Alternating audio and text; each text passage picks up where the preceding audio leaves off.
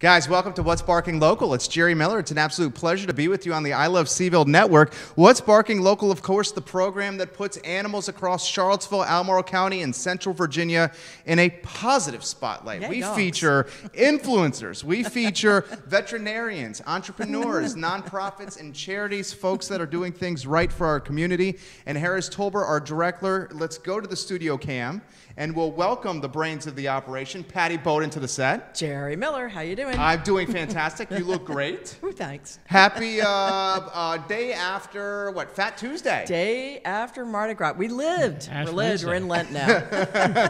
We have on set Dr. Chuck Wood, and I'll do a little introduction and then get you on board in the conversation. Yeah. This gentleman, an entrepreneur. This gentleman, the owner of Old Dominion Animal Hospital. This gentleman, also like us, a conscious capitalist or a social entrepreneur, in that he's the founder of the Companion Animal Fund, certainly committed to giving back to Central Virginia and making it better than when he first arrived, which is the absolute mission of what we stand for at I Love Seaville and at Animal Connection. So I will ask him a question, then you jump in here. Absolutely. Talk to us, Dr. Chuck Wood, of who you are, the man, the family man, the entrepreneur, the benefactor, your passions, your interests. The show is yours, sir. Wow, this is fantastic. I've been waiting my whole life to have a captive audience. All right. So, grew up in Northern Virginia, went to University of Georgia, graduated in '81, came back to Charlottesville, came to Charlottesville. My wife said she always wanted to live in the mountains, and opened Old Dominion Animal Hospital. It was in McIntyre Plaza for 7 years and opened a building on Preston Avenue. I'm an avid sailor, so my second love is sailing. And we have animals, and then my son is a veterinarian, and my daughter Meredith is a hospital manager.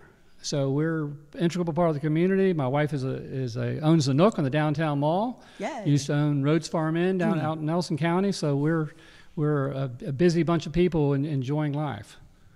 Nice. Well, one of the reasons Dr. Wood is here is he's made a difference many years ago in his practice. One of his holistic vets helped me with my dog who had cancer, and we got great results. And also the Companion Animal Fund is a very important organization around here. It helps large and small rescues of all kinds. You know, some of these little guys, they don't get enough financial help, and the Companion Animal Fund is here to help them get what they need. And I love what the Companion Animal Fund what it stands for, and we'll throw it to you here, Dr. Wood. You have built a reputation and a following as the owner of Old Dominion Animal Hospital. Well, for years, you have helped, husbands, wives, moms, dads, brothers, sisters, friends take care take care of their furry friends. I have 2 German Shepherds myself.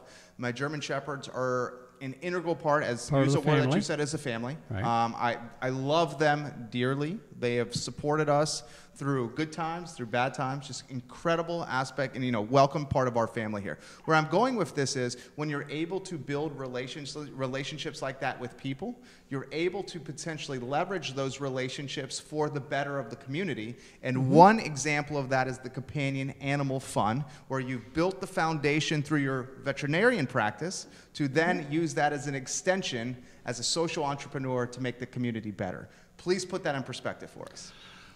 The reason that we originally started the Companion Animal Fund was I kept seeing all these animals coming in that were being adopted out by rescue groups.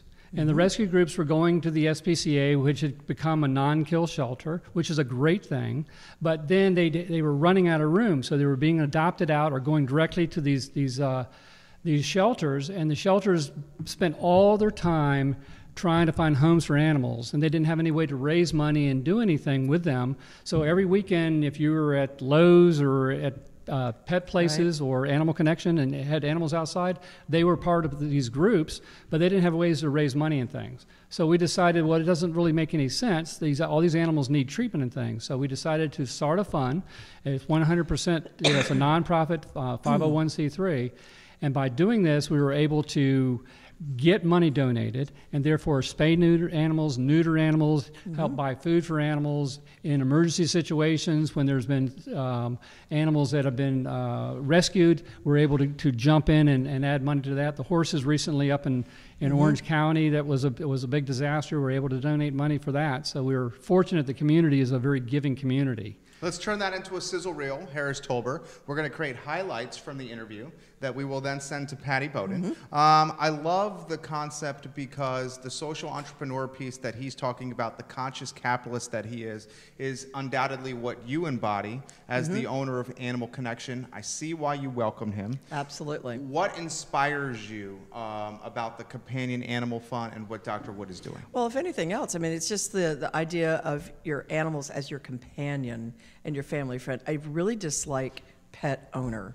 I mean, these animals, they might choose you, they might not choose you, but they really don't have that much of a choice when you bring them in. So inviting an animal to be into your home, to me, sounds so much nicer than a pet owner. I mean, you're inviting them into your home to be part of your family, and companion animal really just says what that's about. And they're your companions. They're your companions for life. The rescue pets are looking for companions. They don't want just to be, another appendage to the family. They want to be part of the group. So, to provide services to make that happen is just really important, I think. What I love about what both you guys are doing and the entire influence, the impetus, the inspiration behind what we're doing with the I Love Seville show and the I Love Seville network was, I was here on August 12th right there. Own 40% of this building here, have 23 tenants in this building. And from a skin in the game standpoint, I was thinking, oh my goodness, I want to protect the investment. Yes. Okay. Right? Yep. Also, I was thinking, oh my goodness, my business is called I Love Seville. I obviously love this community inside and out. And most importantly, my family, my kids. I wanted to be able to, when they got to history class, whether it's AP US history, whether it's middle school history, to relay son, daughter. I have a son named Trey. I was there. I saw it firsthand. This is the perspective that I can tell you that might not be in the history textbooks. Where I'm going with this, Dr. Wood, is I love to celebrate entrepreneurs, influencers, and people that are doing positivity for the community, like Pattie Boden, like yourself. I would like for you to take an opportunity to kind of tell the birth story of Old Dominion Animal Hospital, the trials, the tribulations, the successes, the struggles, the kind of stories that when people hear it, they are inspired as well. Maybe they're on the fence about launching their business. Even if it's not in the animal category, we all can learn from each other. For sure. Well, as I said, I graduated from vet school in '81, came to Charlottesville, worked at another hospital for about 9 months, opened my own practice in a little shopping center, McIntyre Plaza. Little McIntyre Plaza. Yeah. Gosh. And at the time, it had been a laundry place. And it was just 4 walls and a ceiling and a floor. And the landlord said, well, I'll renovate it for you. I paid $582 a month to rent the place, renovated the whole thing, and started there just myself and one technician, just the two of us. And that was it for about 4 or 5 months. And all the other vets in Charlottesville said, well, you really can't be on that side of town. We're all in Albemarle County because there's not going to be any business in the city of Charlottesville. So how can you, get business there? And I said, well, they got to come by me to get to you, was my philosophy. Opportunity. So opportunity was there. So I opened the place, and sure enough, on day one, people started coming over. We started doing extremely well. The third person I hired was my wife. She was working in the university, and she came and ended up being my receptionist and my bookkeeper and the whole thing. And we just kept going on, and now we have 4 veterinarians and 3 technicians and multiple other people and do all kinds of things. In terms of interesting things, one of the things that you find is that you live longer because you have pets. Absolutely. And people don't think a lot about it, but I see it on a daily basis that these people come in, and especially elderly people, and unfortunately I'm in that category myself now. Oh, come on now. Come on. But people come in and they basically, their pet has now aged and it's 14 or 15 years old, and they feel really bad about the fact that, you know, it's time to make decisions, and it's not the decisions they really want to make, but they make the decision, and then the next thing I say to them is, you know, you really ought to get another pet. And they say, oh no, the last 2 years has been bad. And of course, just like us, most of our ill health happens as we get older. But I said, you know, you'll live longer if you do that. Your blood pressure will be lower and the whole thing. Oh, no, I'm not getting another pet. I said, well, when it's time, you just call me, we'll find one. Sure enough, 6 months later, I see the same person walking on the downtown mall. They're all crippled. They're having difficulty walking. They've aged dramatically. And I walk up to them and I say, you got to get a pet. And so finally, I get them a pet. And this is a client we had for years and years. I send her the pet, and sure enough, a month later, she's walking down the downtown mall again, spry, just like she's a teenager. Because cool? you're required, you have to get out. You've got to walk that dog, and you have a companion there. She had lost her husband years ago, and all of a sudden she had no pet, she had no family member, and nobody to make her go outside. It's a reason to get up and out of bed. And Patty, you jump in here in the conversation. I'm going to piggyback it from what I've seen with my family, with my grandmother. As soon as she retired from work, the reason to get up in the morning was gone. Yes. And then when the reason to get up in the morning was gone, you then, because of that reason, you disregard or you ignore or you don't emphasize or prioritize perhaps the pain you're feeling as much, because you have to get to work. Right. And then when that reason to get up and get out of bed is gone, then next thing you know, it's magnified. And it's the magnitude is many order times greater. Yes. And it's a perfect example with what you're saying with pets, and something you undoubtedly have seen, Pattie Boden, at your store, Animal Connection. Oh, and I see it. My boyfriend's mother has 7 cats and 4 dogs. And she makes her food for them every day. I mean, from scratch. Every day. That's a challenge. And they've got a schedule, and she's got a schedule, and she's excited about the day. I mean, they're very entertaining. All these little personalities that are around, except for the one called Zippy that attacks you. So, and she's the oldest of the cats. It's fun. Let me throw this to you. So, 2 German Shepherds previously had 3 German Shepherds. Yep. She knows this story. About 3-4 weeks ago, I had to put one down. Sorry. So 2 purebreds, and one of them that was a Shepherd Chow. The Shepherd Chow lived to almost 17. She's the one that I put down. I saw firsthand in how my purebreds, while they towered in size over her, she was always the alpha because they came into the house as puppies.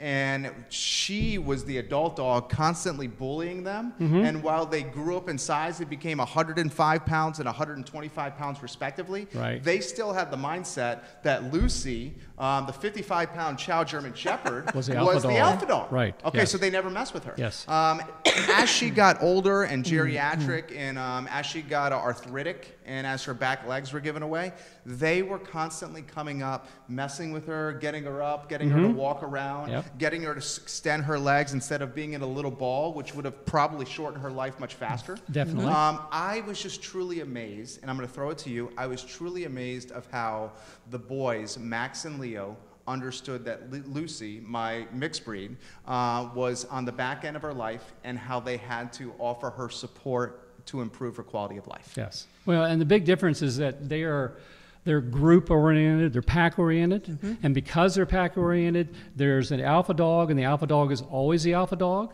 And whereas the 3 of us could be sitting here and, you know, being human beings, we feel sorry for someone who is poor or whatever, but the alpha dogs and the relationship of dogs in a pack situation always stays the same, and you always have to make sure it stays the same. And as a result of that, they basically take care of, nurture, and things like that, the alpha dog. The order of the pack. The order of the pack, exactly.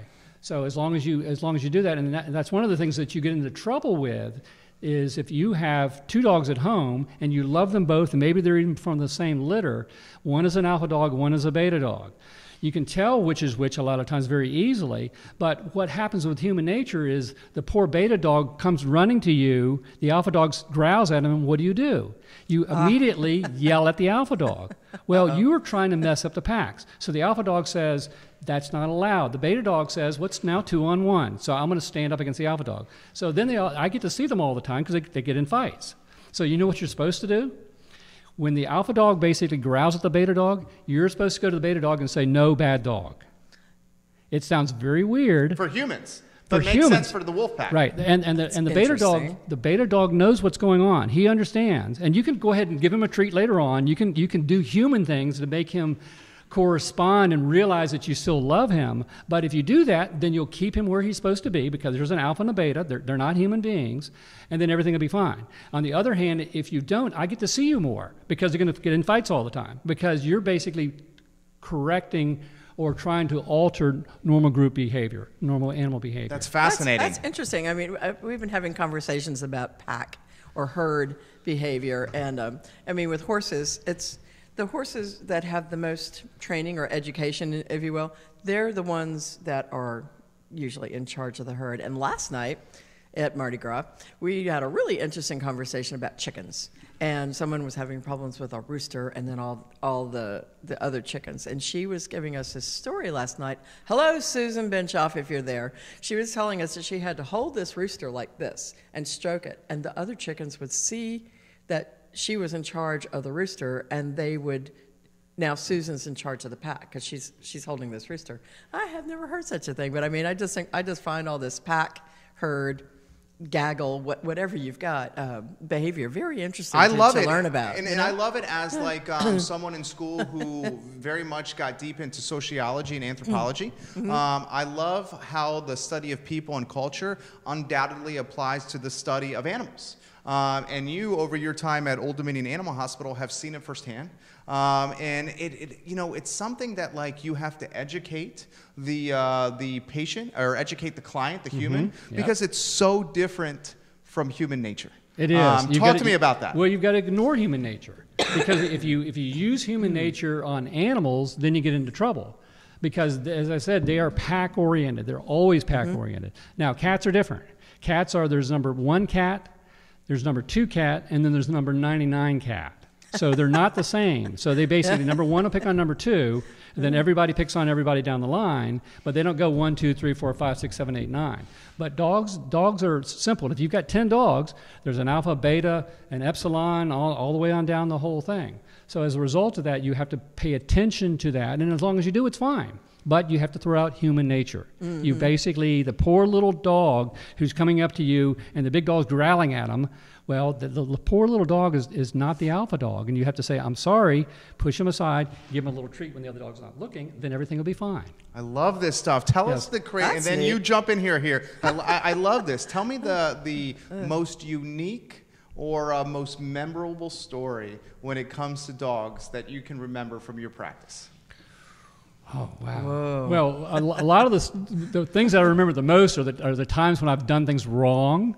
And those are things when I was at the wrong place at the wrong time. Learning opportunities.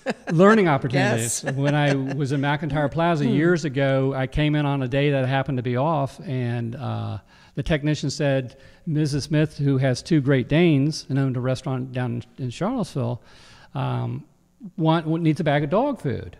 And she had this little hatchback. So I went and opened the hatchback up and put the bag of dog food in there. So the technician came up to me and said, well, unfortunately, it's the wrong bag of food. So I got the bag of food out. By then, the 2 dogs were in the car. The 2 Great Danes were in the car. And so I opened the hatchback and leaned in to put the thing. So I was entering their territory at the time. And so the dog went, "Orf." And I knew he'd had my eyeball in his mouth. He really did, and he just had bitten my face, and it was bleeding the whole thing. So it's a learning thing. You learn, then again, don't enter their territory when they owned it. At the time, there wasn't anything in there. It was perfectly fine. So there's been multiple episodes about that. A lot of the interesting things. I also do exotics. So I do birds and gerbils and hamsters and snakes and things. So there's a lot of really interesting things like, somebody brings in a box, they brought in a box, and we put it on the scale one day, and it weighed 75 pounds, and we opened the box, and here's this big 10-foot python that's in there. So it was interesting working on those, and at the same time, later that day, we had this very elegant professor from UVA, this nice woman, who brought in her rats that were pets. Rats are incredibly intelligent animals. Dated a girl one time in my past, and she had a daughter. And her daughter had 2 pet rats. These rats knew their names. These rats would come on command, and it sounds from a society standpoint as this is a disgusting pet to have. The reality is rats make great pets for little children because they're much more durable than, say, a hamster or a gerbil. Yes. When they are handled by kids, kids don't know their pressure points and how rough they can be, and often can hurt the gerbils or the hamsters, where the rat is not going to feel the same kind of pain. Yeah, gerbils are not as user-friendly. They're not.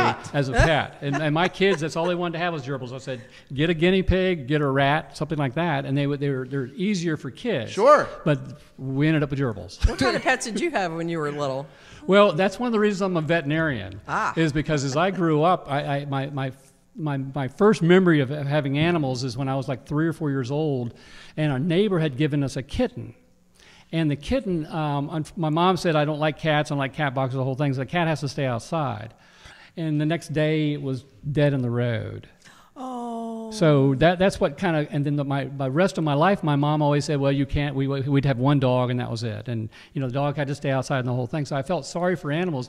If she would have let me have all these pets and things, you might not be a vet. I might be a human doctor, which is what my classmates that didn't get into vet school, that's what they're doing now. How does a vet? So vets, I think, the stereotype is vets work on dogs and cats.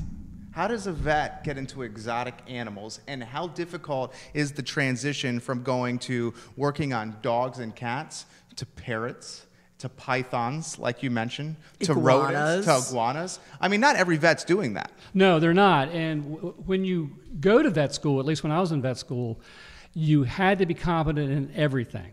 So you had to do horses, cows, pig, sheep, goat, dog, and cat. Oh my gosh. And then you had you only had really one semester, one class of exotics. So therefore, very little exotics were taught to you. But if you were interested in it, you took all these extra classes. So electives. So I took all these special classes on birds, on reptiles, and things like that. And they're totally different. A cat is not a little dog. No. And a horse is not a cow. They're all, 90% of the work on a horse is on the front leg of a horse. And so it's actually on the elbow down because there's no muscles from basically the elbow down. They're all ligaments and tendons and things like that. So it's a totally different. And in a cow, they have 4 stomachs. So they have this whole thing that you have to worry about, and mastitis with them, which is mammary infections, and metritis, which is uterine infections, and colics for horses and things. So the point being is that they're all different. So you see a snake, and the most common thing with snakes is husbandry. Most common thing with exotics, period, is husbandry.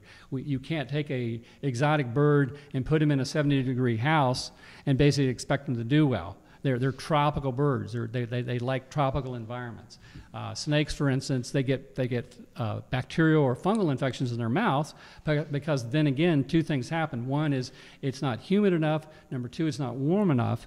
And then if they're not ready to eat, you put something in there for them to eat, and they basically will ignore it. And sometimes that mouse or rat will turn around and end up killing them because they don't kill for fun. They kill to eat, and that's it. Interesting. Wow. Jump in here, Pattie. I don't even know where to jump in on that one. I am deathly afraid of snakes and things that crawl and whatnot, but I do have some experience with cattle. I have helped rope and brand cattle before, but and I've helped birth a few babies here and there, colts and calves and whatnot, The thing that intrigued me, I have no idea. The thing that intrigued me with what you were saying was, and I see this often, I was born in Florida, moved to Williamsburg when I was young, lived in Charlottesville for most of my life here, is the folks that fall in love with a husky or a Saint Bernard. And the husky or Saint Bernard, and next thing you know, you're talking about the right climate for success for the animal. Yes. And next thing you know, I'm seeing the husky, or perhaps even worse, the Saint Bernard, being trotted around town. And all the hot weather. And 100-degree heat, 104-degree heat and humidity. Yep. And the person, and I'm not knocking anyone. I'm not trying to knock anyone here. But they fall in love with them because they may watch a movie like Beethoven, and next thing you know, they want a Saint Bernard, and they're walking around in that dead heat of Virginia summer. Yes. Talk to me about that. And the next thing they want to do is, can you shave it down so it's really short? And then you've lost that ventilation factor, and it's just, Right, it's finding the right dog for the right works. climate and the right environment. And I got to imagine that's a difficult conversation for you to have from time to time. Well, it is, because buying a dog like that is like buying a car. You basically say, well, I want to have a Honda, or I want to have a Ford, I want to have a sports car, I want to have an SUV or whatever. The dog thing, you have to think practically. Everybody says, well, the dog is hot, but they've got this long hair. So you and I with long hair, what do? We perspire. And as a result of the perspiration, with evaporation, that's how we cool off. That's our internal cooling mechanism. The problem with dogs is the only place they have sweat glands is on the pads of their feet. So what do you do when you have a St. Bernard in the summertime? Well, there's two things you do. One is you don't walk them outside in the middle of the day. Yeah, so obvious, right? Yeah, it really is. But and even at 5 o'clock at night in July and August, you can't do that. So, and don't walk them on the asphalt. Don't walk them on the asphalt. Exactly. Because it's extremely hot. So that's the first thing. You pick your time of days that you do it first thing in the morning before you go to work, and then you do it late in the evening. But the second thing is you put artificial sweat on them, which is just water. So you and I are sitting there perspiring as we're doing things. So you can literally hose them down, either before or afterwards, or spray them with a little spray bottle, just like you do a plant. And artificial sweat, all of this is water. As they're walking around, that water's trapped in the hair. It's evaporating. It's cooling them off. So that's their internal cooling mechanism. Even in a car this time of year with a window up, we had a bulldog going through town on 64 a few years ago, and the dog basically was so excited in the car, he overheated, came in, and his body temperature was like 110 degrees. Oh my God. Just by sitting in the car, and it was probably 45 degrees outside. They brought him in. First thing we did was throw him in an ice bath and give him IV fluids and got his temperature down to normal. So it's amazing how their way of cooling off is panting. How inefficient is panting? It's so terribly inefficient. Yes, exactly. You're going, right. And so you're using all these muscles to do it, and you're trying to blow blow out hot air. You're working hard to cool off. Yes, exactly. But if you wet them down, either before or afterwards, then it makes a big difference in terms of keeping them cool. Fascinating. So you pick things like that. You go, well, it's 5 o'clock in the afternoon. I have something to do later today. I can't do anything. I have to take my dog loves a walk. They're very schedule oriented. Sure. They live for that 5 o'clock. They know when you're coming home, you're going to take them for a walk. So you come inside, you spritz them with a bottle of water, and then you take them for a walk. You come back and you do it again if you need to. It makes a big difference in terms of keeping them cool and making them happy. Excellent. Jump in here. That's really neat to know. I did not know that about the spray bottle, but that's really neat to know.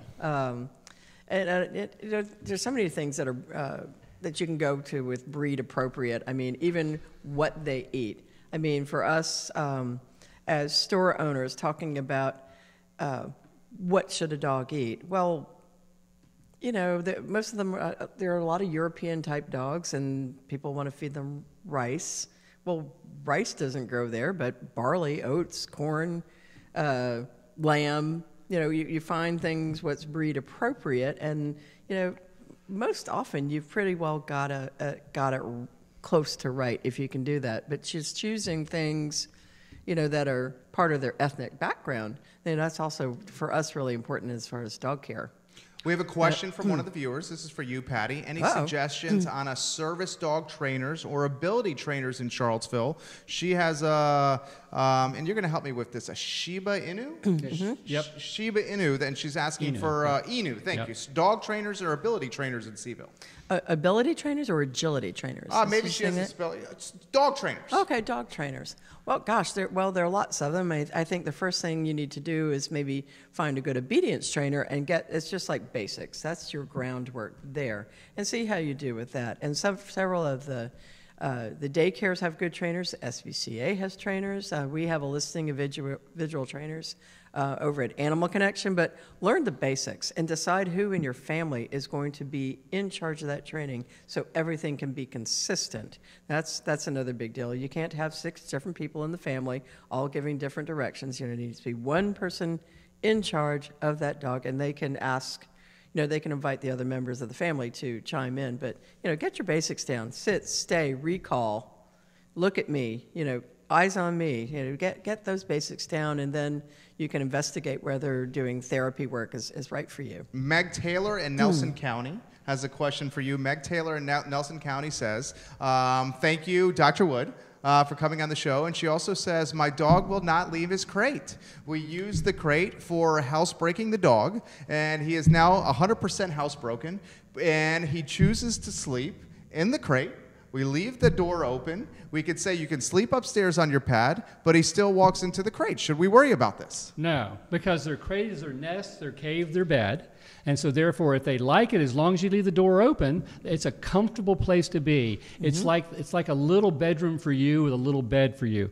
If you really want them out of it, take the top off the crate. A lot of times they're shells, and you take the top off, and then it would be open, and they would probably be able to get out easier and the whole thing. But if they like it, let them do it. As long as you leave the door open, it's perfectly fine to do that. That's fantastic. How about this question for you? And this is just coming from me personally. I see a lot of stuff as in the entrepreneurial mindset.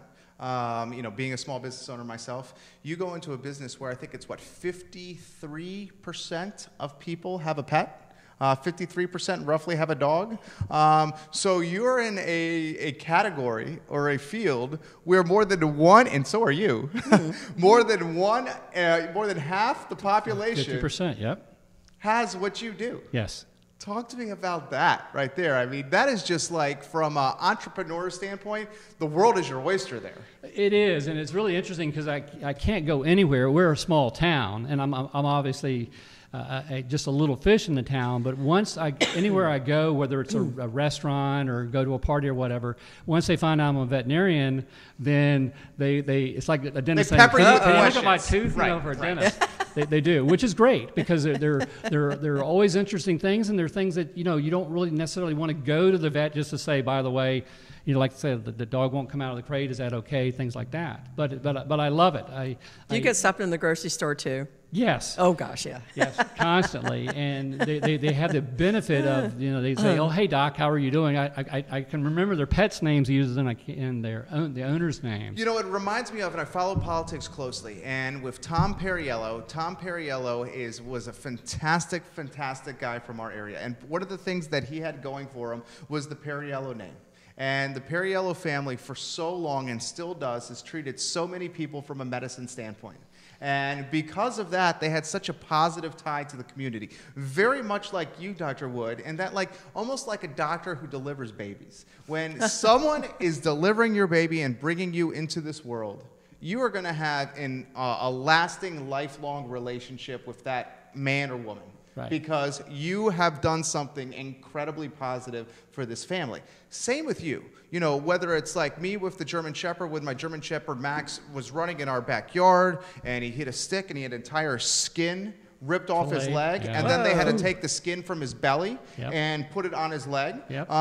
It's the relationships that I'll never forget. Talk to me about the relationships, how much they mean to you, and maybe put it in perspective perhaps with a story where you've treated an animal years ago, and still to this day you have that connection with this particular patient and their family.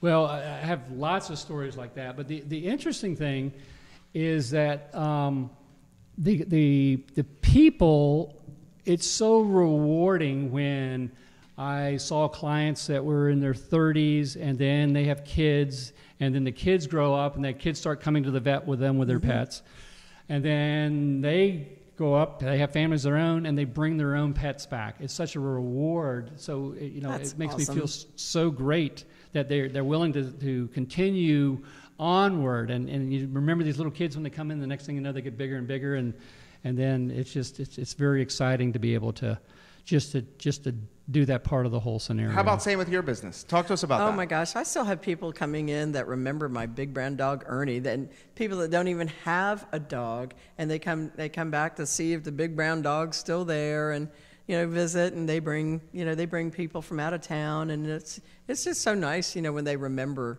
those things. When they come back into town, they've been away for a long time, they just come back to say hi. That's, you gotta love that kind of thing. That's one thing that makes Charlottesville so great, is it's small enough so you can remember business people that make a difference, and people that you remember, and it's not so big and it's not so little. Everyone's a few degrees apart in Charlottesville, and certainly across Central Virginia as well. Tough aspects of your job, and I've got to think one of the tough aspects, and I just went through this myself, is euthanasia. For sure. For the pet owner, for the It's certainly perhaps more emotionally difficult than for someone in your position who, is doing perhaps a lot of these, but still I've got to think that, it's like a therapist. When a therapist is seeing someone over and over and over again, a bunch of people from a bunch of different walks of life, yes, they're able to compartmentalize it, yes, but at the same time, they can't help but taking some of it home with them. Well, it's one of the hardest things we do, because people a lot of times grieve more over a pet than they even do members, close members and things like that.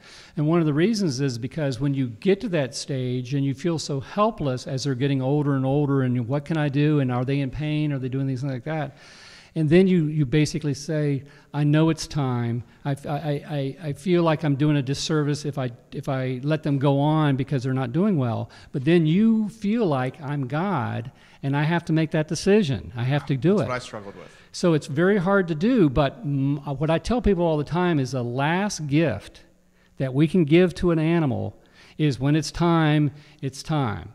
And if you come to us, we as veterinarians will say, yes, you're right, it's time, or no, it's not. Or no, here are some alternatives. And so therefore, hopefully we've had a chance to way ahead of time say, there are other things maybe we can do if you want to do them. Sometimes people don't want to do them, but a lot of times they do want to do them. What's made a big difference, in my opinion, is this: once you think about the fact that, well, gosh, it's time to put Fifi to sleep, you've got to pick up the phone and call me. Then you've got to bring Fifi in. Whereas if I come to your house to do it, right, it makes it a lot easier. Yeah, I should have done that. Well, and then again, it's one of these things that some people want to do and some people don't want to do. There's a yes and no to it. There are some people who basically would much prefer just to come on in, and other people are like, well, if I come over to your house, then it makes more sense. And so it's a tough decision all around. Why do you say yes and no? Wow. Well, just people deal with this differently. I mean, sometimes it's when they're having trouble maybe accepting it or don't want to watch what's going on. Sometimes it's better to just say goodbye and walk away and remember how you saw your animal the last time. And then there's some people that want to just be right there till the very last breath. That's the yes and no. I felt. I agree 100%. Right. As like Pattie said, there's people who it's a lot easier to remember them. You come into the office, you basically say, hi, how are you doing? And I know it's time. We've already talked about it, the whole thing. We'll take care of everything. You just basically sign a piece of paper saying you give us permission, and you can leave. And a lot of times that's what you want to remember. But there are the other side of the coin where people basically say, like I said, I want to be there to the very endpoint. So we're all different. Sharon in Charleston, South Carolina is watching, and Sharon in Charleston says, knowing when to let go, doctor, with euthanasia. Is it no longer eating, no longer walking, potting on their own, having accidents in the house? What are the indicators we're looking for? Well, that's a really good question, because there's no one distinct answer, except for the fact that you can usually tell, like flipping on a light switch. You can tell by the look in their eye that if you get up in the morning and your little doggy, your little kitty cat doesn't want to get up and go to the food bowl to eat, and you take the food bowl to them. That's what I knew. She wasn't eating raw meat. Right. The dry kibble was too hard on her teeth. I'm like, I'm going to do whatever thing, and I didn't want to play God. Selfishly, I wanted her to pass in her sleep. We all want that. I didn't want even to have personally. the decision. Yeah, I did not want to make the decision, and that says more about me than the animal. No, not at all. I mean, that's the way we all want to be. So in that scenario, if you follow a step further, as you did, you go to the cabinet, you basically offer them the ultimate thing. You open a can of tuna fish for a cat, open a can of chicken for a cat, you get a steak out for a dog or anything like that, and you take it to them. And if they basically say, I'm still not interested, then that's a major light bulb.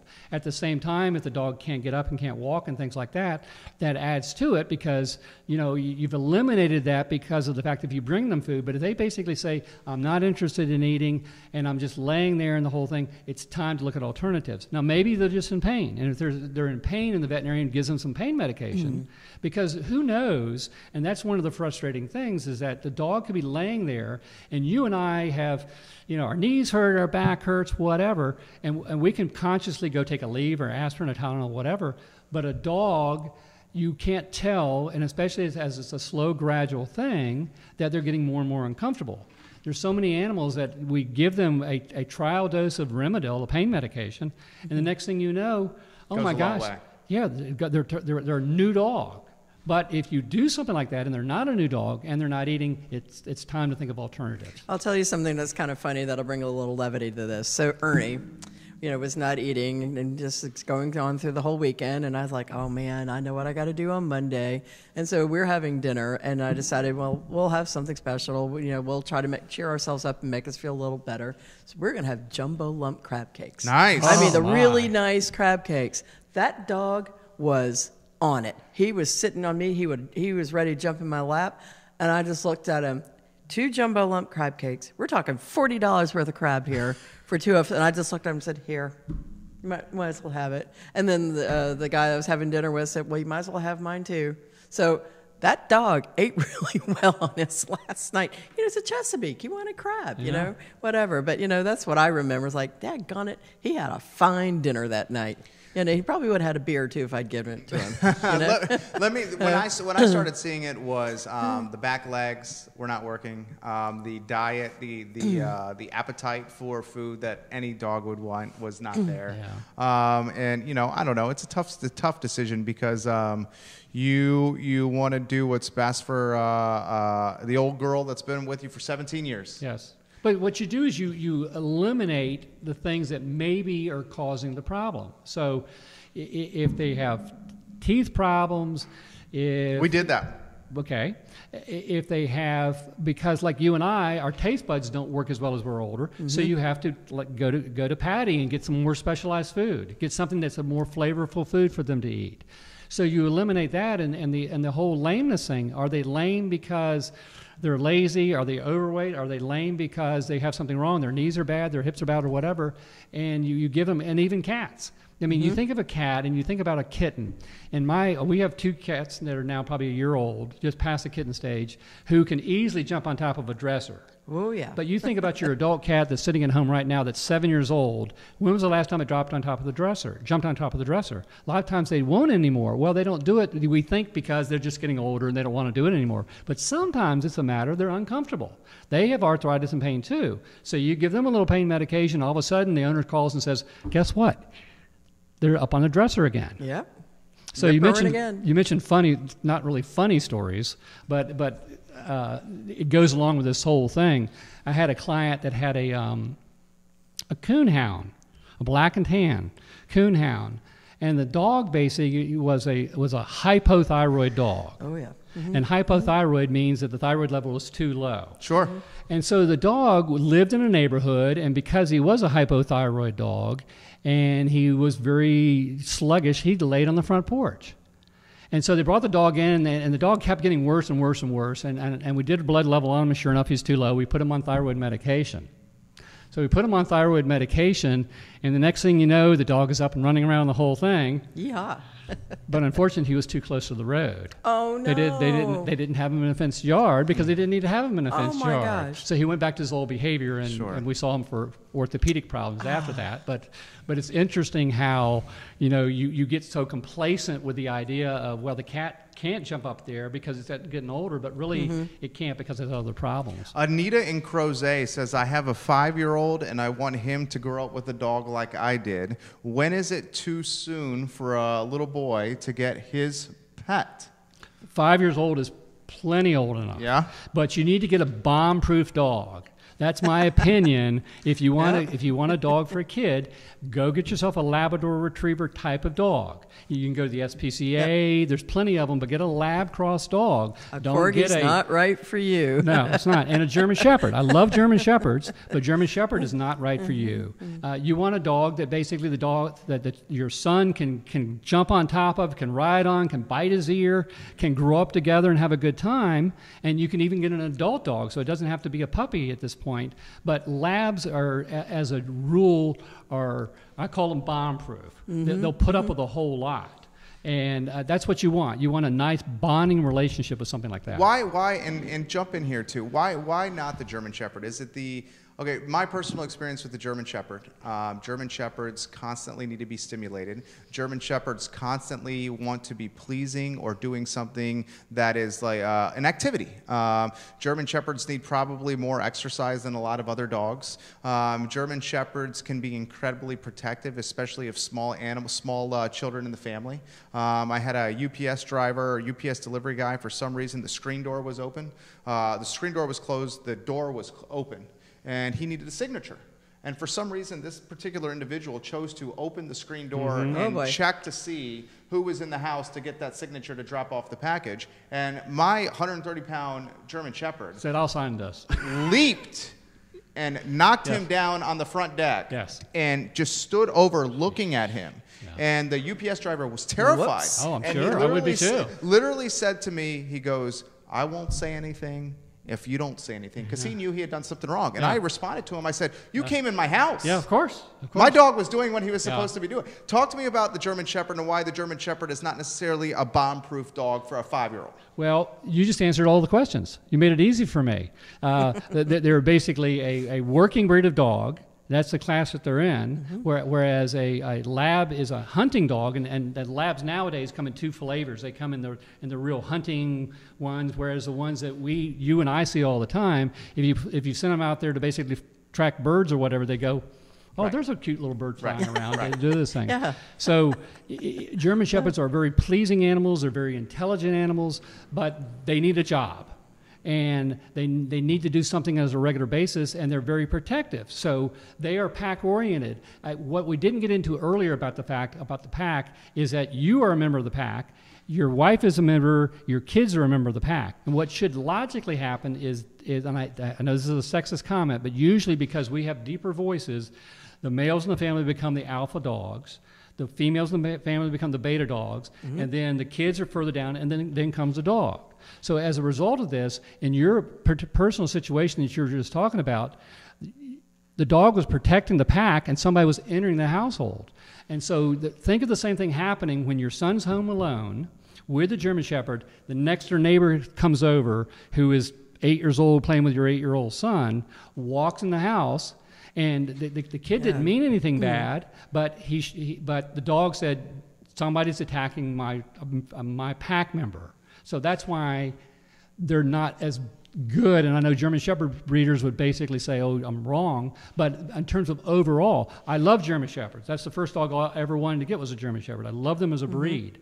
But they're not the go-to dog for a young kid, for a 5-year-old kid. Good example. Jump in here, Patty. And labs, just the size and shape of a lab. They're big and goofy and sturdy. I mean, a kid can love all over them and flop around on them. They're not going to sit on and ride them, but, just because of the weird, they're just a big, sturdy dog. And they like hanging out, and they like being, sitting around and watching TV and having popcorn and whatever. They're just goofy, easy to be around dogs. I mean, there's nothing a lab doesn't like. So what kind of situation do you think is best for those working dogs, the working breed dogs?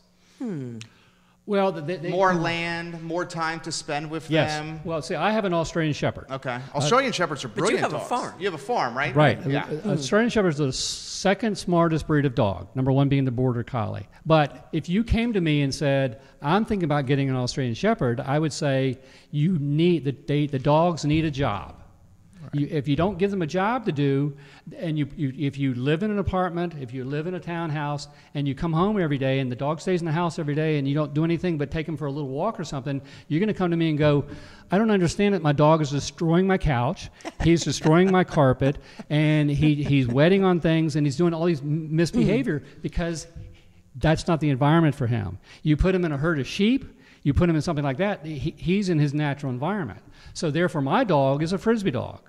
And my dog, basically, every day when I come home, has to go for a long walk. I have to throw the stick. When I go up and feed the horses, I have to do the with stick. mine. Yes. And if you don't do that, and then I sit down on the couch and I have to throw a treat. Right. Not a treat, but I have to throw he has a lobster. Yeah, constantly. Where are you at? And I have to sit on the right-hand side of the couch because my wife's on the left-hand side, so I don't throw it over her. And because she always says, "Well, don't throw that over me." Take turns. And that's the thing. So you don't want an Australian Shepherd for that household either, unless you live on a farm and you have things that you're going to do for them. I can say, Merlin, go get the horses. And they're going to be in the back pasture, and he'll basically run out there and bark, bark, bark, bark, and chase them up to the front of the fence. I got a question for both of you. This comes from Sharon. What are the distinguishing characteristics of the different labs, especially, say, a Chesapeake versus a Golden? Well, you know.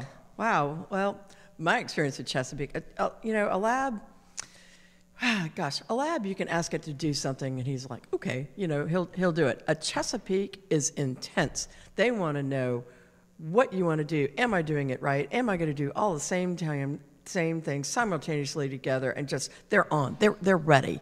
A golden retriever, you know, it depends on how they're bred. I mean, the golden retrievers can be either really, really sane or really just woo, you know, just kind of out of there. I mean, most of the pet ones, you know, there's doesn't seem to be a whole lot of in between. At least the ones that we've seen. You know, and then you have your grooming involved. I mean, labs are easy, Chesapeakes are easy, golden retrievers, you've got grooming. You better have your brushes and combs and your little snippers to keep their feet tidy. There's a lot more work with a golden. So, Dr. Wood, your thoughts? Yes. Well, my major thought, and I totally agree with everything she's saying, is there's a difference in coat color, personality between a chocolate lab, definitely, a black lab, and a yellow lab. Absolutely. Chocolate labs get up every morning and have a cup of cappuccino for breakfast. So they are a dog on caffeine on steroids. They come in, and when they come in and they're 2 years old, the owners would say, when are they going to stop being wild and crazy? And they're nice dogs, but they're on. They're on. When they come in, when they're 8 years old, they're on. They never slow down until they get to be 12 years old, and the next thing you know, they've slowed down. But basically, the whole life. So if you buy yourself a chocolate lab, then you can anticipate you're going to have a dog who's a very hyperactive dog. They're wonderful dogs, but they're just it's wired into the coat color. The only thing I can figure, because black labs don't do that. The other interesting thing about labs is, I tell everybody this, that for 2 years, they are the worst chewers in the world. Mm-hmm. So if you don't lose a pair of shoes, a piece of molding, a door, a carpet, you're lucky. You're lucky. And what you need to do is you need to go to Pattie and you need to buy... There aren't enough bully sticks in the world right. for that age You group, need to buy 50 toys and sit them around your house, and especially near your furniture and things, and every time the dog goes over there, give them something like that, stick that in their mouth, then you'll be fine. But if you don't, and don't make the stupid thing of like, I have an old pair of tennis shoes, so let them chew on that. Oh, they don't know the difference between a tennis shoe and your good pair of Manolos. I love this conversation here. How about this? And I'm speaking from firsthand experience with the Germans. How about the difference in characteristics between the black German Shepherd and maybe like a black and tan or a saddleback? From what I've seen, my all-black German Shepherd, both purebreds, both same breeders, same mom and dads, 6 months apart, different litters. Yeah. Okay, the black German Shepherd is bigger. Right. The black German Shepherd is more protective. Yep. The black German Shepherd is more courageous. Yep. The black and tan is 25 pounds smaller. Mm-hmm. Looks like Rin Tin Tin. Right. He is not nearly as courageous or as alpha or as outgoing. Perhaps it's because he's smaller than his brother. Right. And also, people are much less intimidated with the Rin Tin Tin looking than the all black one, because he is an all black looking dog and he looks scary. Yes. Maybe the all black looking dog is picking up on the vibes that the people are letting out, and that's why he responds in this way, and the Rin Tin Tin is not getting those vibes, and maybe that's why he's more laid back. You're the expert. Your thoughts on that? Well, I agree with you 100%. It's a lot of, you got genotype and you got phenotype. So genotype is basically what you're born with genetics. Mm-hmm. Phenotype has to do with how you respond to the environment. So it has to be, you know, why you as the number one son versus your sister, why did you turn out the way you turned out in the environment? Some of it's genotype, but some of it's phenotype. So it's the same thing with the dogs. You have a big dog, you have a dog who basically growled one time, and because he was bigger and a little bit more sure of himself, basically projected that to you, and so therefore you learn to basically, okay, well, I won't push you as much, and so therefore the dog is a more interesting, more nature versus nurture. Yes. Oh boy, you hit the nail on the head. Interesting. Jump in here, Pattie. With the colors? Anything at all. Yeah. I had a white German Shepherd. She was kind of a princess. I mean, I got nothing on that one. You know what I like about it is I like about it in that Leo, the black German Shepherd, and I think you're totally right. He was bigger, and when he was, showing his alpha characteristics, his brother wasn't around there quite yet because he's 6 months younger, and Leo was like, okay, I can be this way. And then Max, he was in a wolf pack that already had 2 other members in it, and he was less able to show those alpha characteristics, and as a result, a little bit more mellow, because had he shown those alpha characteristics, the 2 other dogs in the pack would have put him down. Yeah. Interesting thing, people bring in these oversized dogs, a Labrador Retriever, that it basically is supposed to weigh 60 pounds. This one is not fat, but he is taller than normal and bigger than normal. Invariably, you know what they say? The first thing they say to me? He was a run of the litter. No kidding. So what happens is you have a whole litter of puppies, that 8 puppies, 7 puppies, whatever. The run of the litter gets the smallest amount of food. He gets the last breast, the smallest one, the least, or the last one to eat or whatever. Once they get out of that situation, they sometimes have to make up for it. And people invariably say that. They go, you will not believe this, but this was the run of the litter. It happens all the time. So they overcompensate. Because they feel bad. Well, because they finally have access to food, and they're like, I'm never going to go back again. The same thing happens to stray animals. Oh, yeah. Rescue dogs are really bad about that. Yeah. Well, not bad, but that's what happens. Rob Lawson, and guys, we got an hour in. Wow, this hour went fast. Rob Lawson, one of the last questions we have for you, and we'll get Pattie's perspective here. We'll throw it to you. Guys, when do we feel welcoming introducing a second dog to a one-dog family?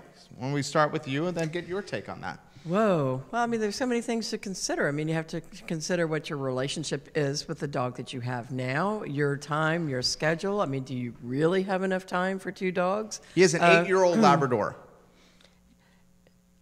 Well, I mean, you have to look and see what your schedule is like and whether you can manage it. There's time and budget around. There are some that do well with a buddy. My Chesapeake, when he was left on his own from my Irish Wolfhound and my white German Shepherd, I kind of connected with him and say, well, I just got a feeling that he liked that one-on-one with me. And it's sort of a feeling that you get, really. What do you think, Dr. Wood? Well, I commonly get this question related to the fact that, especially at 8 years of age, you're thinking about the dog's passing. The dog's mortality. Yeah, especially a lab. Especially a lab, exactly.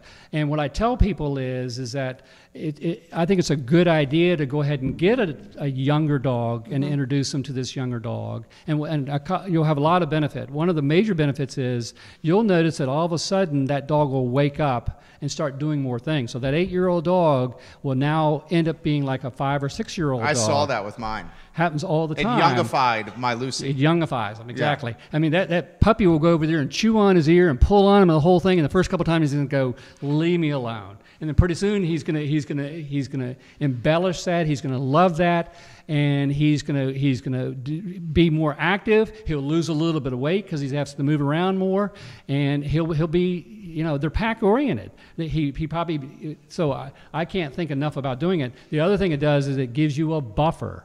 So when that dog becomes 9 or 10 years old, and now he's 2 years old, for instance, if you get a puppy, but if you get an adult dog, whatever the age it is, then it helps with that transition too. So at 8 years old, the average lifespan for a lab is probably going to be 12 to 15 years. And when I see them at 12, I see very commonly at 12, of course less at 13, 14, and 15 is very, very old for a lab. We do see them, but very old. Anything you else want to add here, Pattie Boden?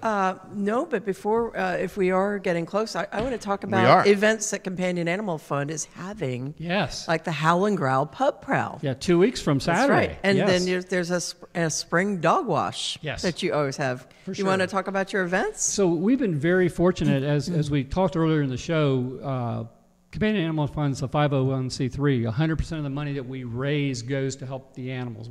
Anything that happens in terms of secretarial things, posting things, we all pay for it out of our own pocket because we want all that money to go strictly for that. So our big fundraiser of the year is Howl and Growl. It's happening March 23rd. It's so fun. It's great. It's a limited number of people. We end up having like 70 people. We go to 4 different locations. This year we're going to Fellini's. We're going to Violet Crown. We're the place right on the corner here that does the beer. Draft Tap Room. Draft Tap Room. Yeah, love that place. And the Nook. And the Nook. Yeah, and my wife's restaurant. So what happens is you go to each place, you get sample their food, you get a glass of beer or wine, and then you go to the next place, sample their food, and keep on going like that. And then it's progressive. It's progressive. I love it. Yeah. It's a great idea. And there's opportunities. There's auction items that are going to be. Yes. I personally put together the big gift basket today. Oh, it's a huge thing. Yeah. It always goes. It always makes a whole lot of money, and we Yep. have all kinds of wonderful gifts and things from Wintergreen and different places in town. And so we raise somewhere between $16,000 and $18,000. Good for you. In that 4 hours, which most of it comes from sponsorship and nice people like Pattie that donate awesome. money. And you can donate find out things. about it from the Companion Animal website and Right. your website. And CAFVA.org. Animal Connection has it on our events page. Fantastic. And so you can sign up and get tickets. It's coming on March 23rd. Yep, Saturday. So Starts 5 that's o'clock coming at pretty Fellini's. soon. It's $50 or $30 if you're the designated driver. Yeah, for 4 And- restaurants, you can't beat it. Yeah. I'll tell you what, if you give your contact information to JW over there, we'll put it in front of 250,000 people on our website. There you go. Fantastic. Yeah, That's just good. give it to him. We'll get your information, and we'll get the word out there. Anything else on your brain there, Pattie Boden? And then you have the dog wash coming in the spring, Yes. and that's always at the Old Dominion's parking lot. It and certainly is. We do it on a and all of your Saturday. staff participates in that, and that's a big day. It's a lot of fun. Yeah. I mean, I did that when I was in vet school as a fundraiser there, and everybody gets out there, including our kids are there washing dogs, Yeah. and it's a great event. Sometimes we have different people showing different. We had some police officers there before showing some working dogs and how they get people out of cars and things like that don't want to come out. So it's very interesting. Sometimes it'd be nice to talk about Coffeewood. Yeah, Coffeewood. Coffeewood is a correctional institute down in Farmville. Okay. And we do their dogs down there. Cool. And it's really interesting. They're what kind of dogs? Well, it's interesting because they have 3 kind of dogs they bring in. Okay. They have dogs that are search and seizure dogs. Uh-huh. They have cell extraction dogs. Okay. And they have cell phone dogs. Dogs Wow. that sniff out cell phones? Yes. Get out of town. How do they even do that? Well, it was interesting because we see them, and they typically the people come in and they look like they have camo on, Uh-huh. and they bring in Rottweilers, and Okay. Rottweilers are going to be cell extraction dogs. Sure. And what they do is these big guys that are down there, they say you need to come out because we need to talk to you or whatever. I'm not coming out. Of course. They come out as soon as they see that Rottweiler. Sure. So then they bring in the wow. bloodhounds, or sometimes they're labs or whatever, and of course they're search and seizure dogs. Yeah, that makes sense. Yes. The cell phone one doesn't Right. make sense to me. So they bring in this little dog that obviously couldn't do any one of these 2 things. And I said, what does this dog do? And they said, it's a cell phone dog. If you've had a cell phone in your pocket in the last week, the dogs can know that. The people, the inmates are not allowed to have cell phones. Sure. Holy and I smokes. said, can you show that to me? And he goes, I would love to, but I'm sure all your employees have had cell phones in their pocket. And so therefore everybody's going to come up positive. Of course. But if you took a whole room full of people, never had a cell phone in their pocket for their day, put one cell phone in there, sat them in a crowd, the dog would walk up there and sit down. What is the dog? Whoa, this is gonna be a what's whole the nother indicator? show. It's electronics. It's the electronics? Yeah, it's just amazing. And you think about they're sniffing cancer in people nowadays. Well, yeah, I did know about that. Yeah, but the cell phone Diabetes just and really, everything. really amazed me that they could do that because they can do drugs, of course. They can smell Sure. marijuana and all Never different heard of things. the cell phone. But the cell I phone haven't was either. really neat. I thought it was a really cool thing. We should gonna be a get you whole back. other That is show. another topic. Yep. We should so, do that. so what they do is they as they walk them in from the yard, Uh-huh. the dog is standing there.